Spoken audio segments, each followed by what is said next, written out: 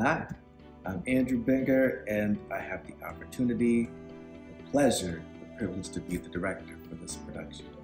I'm Laura Ekstrand, and my role in this production is as producer and also costume and prop designer. Hey, what's up? My name is Joshua T. Crockett, and I play David, Benjamin, and a couple of other characters. Mitchell Lee Gordon. That's equity to come hunting me down. Yeah, play a few parts. Matthew Weaver, Kurt in Things Are Mostly Crazy, and Man in Café for a Common Man. My name is Harry Patrick Christian, otherwise known as H, and let's see, I'm in 4 of the 7 plays that we're doing tonight in Only Human. I am a dad in Cab Fair for the Common Man. I am an officious secretary named Sam in Chocolate Chip Friday. I'm one half of a beautiful couple in Matthew Weaver, and my favorite part is Boxer in Things Are Mostly Crazy. That's who I'm playing. It's hard to pick a favorite play out of the 7 plays that are part of this evening. They're also layered. Comes to what's the most challenging piece, and I think that a piece that really kind of like touches on so much of what all the other pieces touch on is the final play, Cab Fair for the Common Man. And it's like this, fast track through all of what life can be for someone. And it moves at this breakneck pace.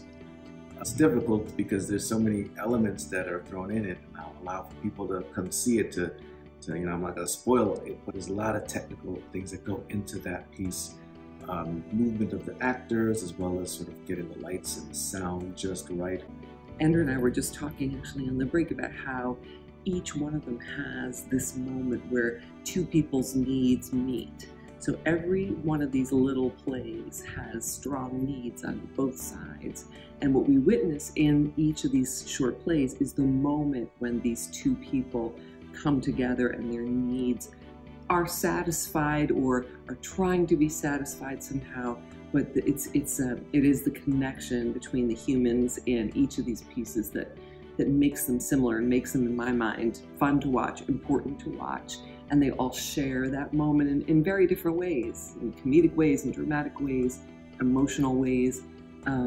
So I wouldn't pick one of them as being the core. I think they all have cores themselves.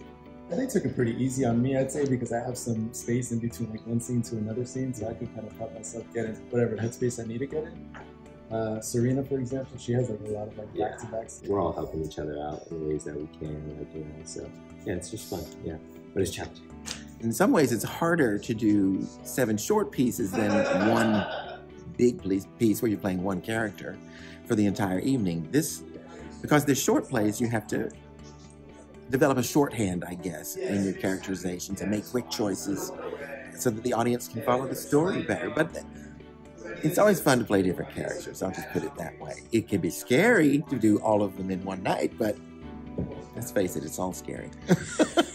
I get to show a whole range of human experience in a 10-minute piece, which you don't always get to do. Sometimes you're only asked to play one thing, and this allows both me and Mitchell and I to play various characteristics of one person that's not ourselves, which is always fun. Noreen plays a taxi driver. We're not gonna Robert De Niro has nothing on her. Yeah, exactly. Because Andrew is an artistic director, I have a lot of trust for him because he's a person who gets the job done. And I know from being an artistic director of a small theater that you do what it takes. And you're a problem solver and you're a creative person. So I feel like built into hiring another artistic director is knowing that they are capable and they don't wait for someone else to do things. They just do them, which is a great, great quality.